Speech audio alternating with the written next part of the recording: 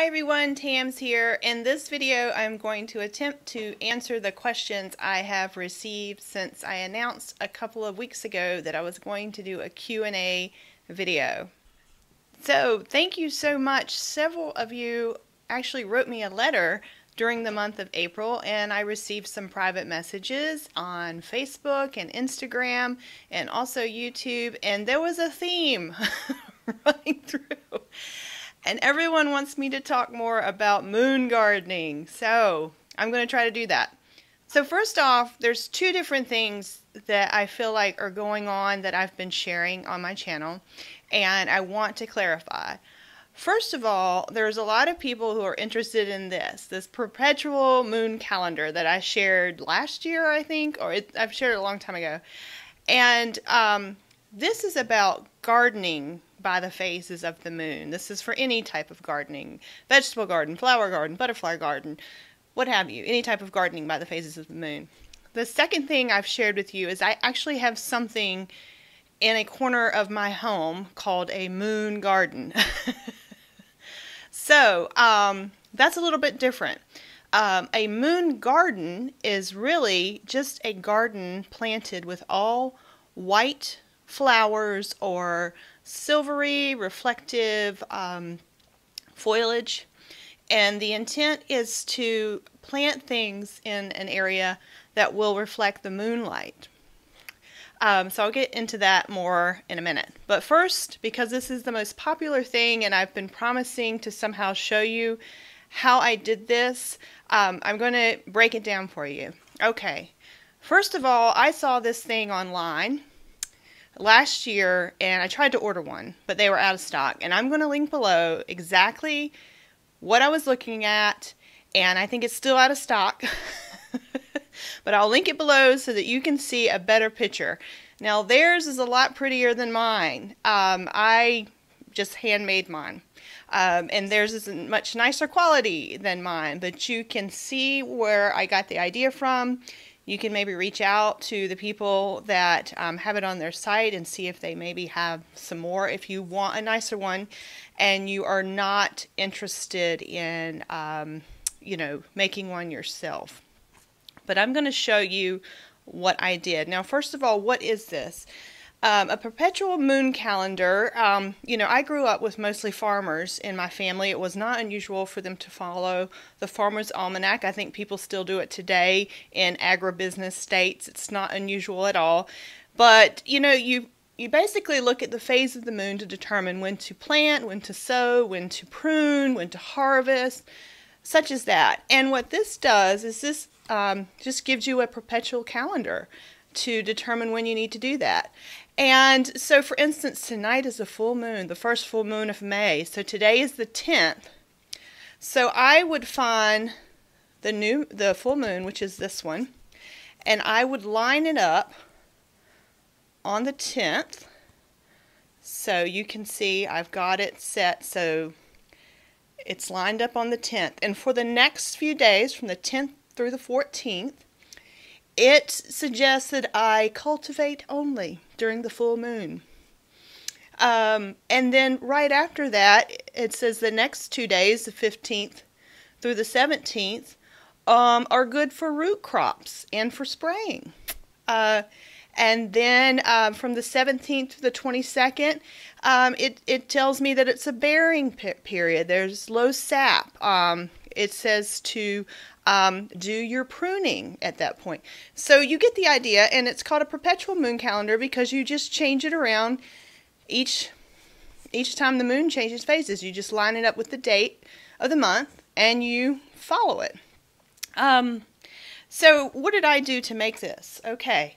Like I said, the one that I'm linking below is way nicer than mine, but the easiest way to do this, I took some particle board. I think I actually took an old box and cut it up. But you'll start with 2 circles, and essentially you can decide what your diameter of the circle is. Let's say this is 6 inches in diameter. So you get your compass out and you cut out a 6-inch in diameter circle, and then you cut out another one that's an inch smaller. So if this is 6 inches in diameter, You cut this one 5 inches in diameter, okay? Sorry. And then you just, you line it up. And I'll get to the drawings next. And then all I did was I took one of these little things you get from the craft store, and I punched a hole in the center, and then I put this there so that it would spin. Okay? You can see that? And to determine what to write, now I did not write everything that the Beautiful One online has. I just kind of gathered the basic information, and I first wrote it in pencil. Okay, so the outer rim you divide into 30 days. Sometimes, yes, there's more or less than 30 days, but but you can take a look at the one that's online. And they give you a big enough picture, if you want to attempt this, they give you a big enough picture to see exactly what it says, how many days are represented. And that's all I did. I just wrote in pencil first, and then I went over it with both a Sharpie and a Micron pen. And I got a little fancy here in the middle, as you can tell. That was dumb luck. But I played around with some handwriting, and I have shown you guys handwriting tricks on how to just take your regular handwriting and make it look a little fancier. If you want to see that video, I will link it below. Okay, so that's how I made this. And I would do a more fancy overhead shot how-to, but quite honestly, I did this at like 2 a.m. in the morning, and I really don't feel like I'm the expert on how to make it when there's a very beautiful product online that's available. But that's often how I make things. In the middle of the night, I'll get inspired and I'll sit down and I'll make something. So that's gardening by the moon and using a moon calendar to determine, when to plant, when to cultivate, when to prune, what have you, when to spray. Okay, the second topic is my actual moon garden. Now, I have in the northeast corner of my backyard an area that was just total yuck. Nothing would grow there because it would only get a couple of hours of sunlight in the morning, and then it's pretty much a shade garden, except it will get some dappled sun here and there. And I started to kind of get an idea about it last season. I didn't plant a whole lot last season. I planted some gardenias that were given to me out of someone else's yard. I planted something called a white candle plant that my local nursery helped me to pick out. And I planted some Carolina jasmine over top of an arbor. And that's pretty much it. I was kind of playing around with a lot of other things, and most of what's in it right now I planted in the last month or so. If you do not know anything about moon gardening plants, again, you look for plants that have a white flower. Ideally, you find something that's native to your area or friendly to your area. I have really been working hard to plant more drought-tolerant, Florida-friendly, Florida-native type plants. I've gotten quite a bit of help from my local garden stores, not the chain garden stores. Most of them will look at you like you have 3 heads when you ask them about a moon garden. But both my local garden stores, when I went in and asked them if they knew about moon gardens, they knew exactly what I was talking about, and one of them actually has their own moon garden, so she's been very helpful. Around here, if you're in the Central Florida area, I use Peterson's Nursery, and she actually has her own moon garden. And I also use the greenhouse. I'll link both shops below. I'm not affiliated with either one of them. I'm just telling you they're extremely helpful if you happen to be in Central Florida and you're looking for help on this. So what I thought I would do is give you a little tour of the moon garden. Now, a lot of people have complained that when I do any type of motion video, they get sick. Well, that's because I do not have a fancy camera, nor will I be investing in any type of fancy camera unless for some miracle I go viral on YouTube, which I don't think is going to happen. But anyway, I'm going to walk you through very quickly. Now, it's the evening. It's the afternoon.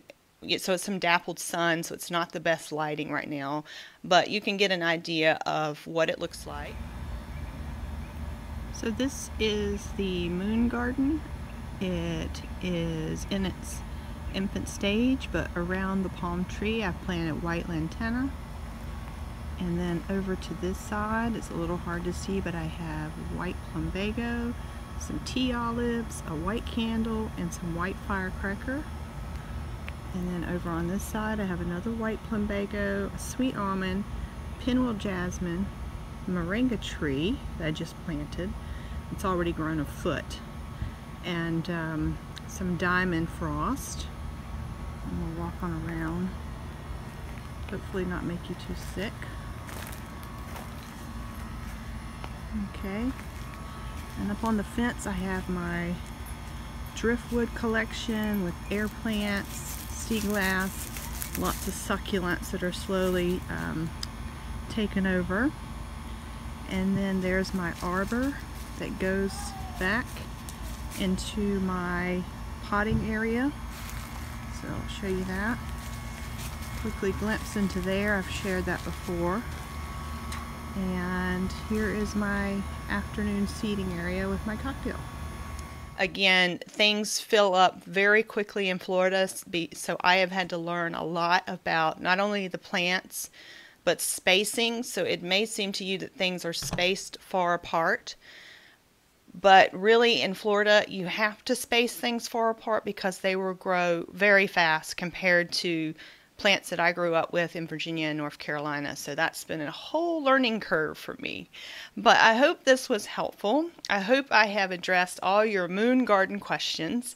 As far as the history of the white moon garden, that's quite interesting. I haven't been able to find a whole lot of information about it, but it's my understanding that it originated with the Victorians, and they wanted to spend time in their gardens in the evenings during the summer because it was so hot and it was cooler at night, and the moon would reflect the white flowers much better than, you know, some of the other flowers. So I think it originated with the Victorians.